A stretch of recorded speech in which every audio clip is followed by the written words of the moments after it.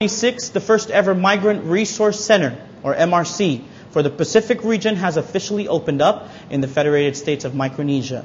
A joint effort by Pohnpei State and the International Organization for Migration, or IOM. The center is set to provide a number of key services to migrants, including awareness of risks of human trafficking.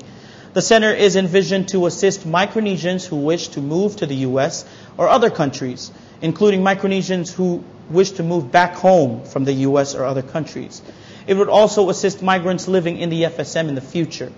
During the opening ceremony, Vice President Alik thanked U.S. officials, saying, quote, "With the opening of the MRC, we embark on yet another chapter on the FSM-IOM partnership.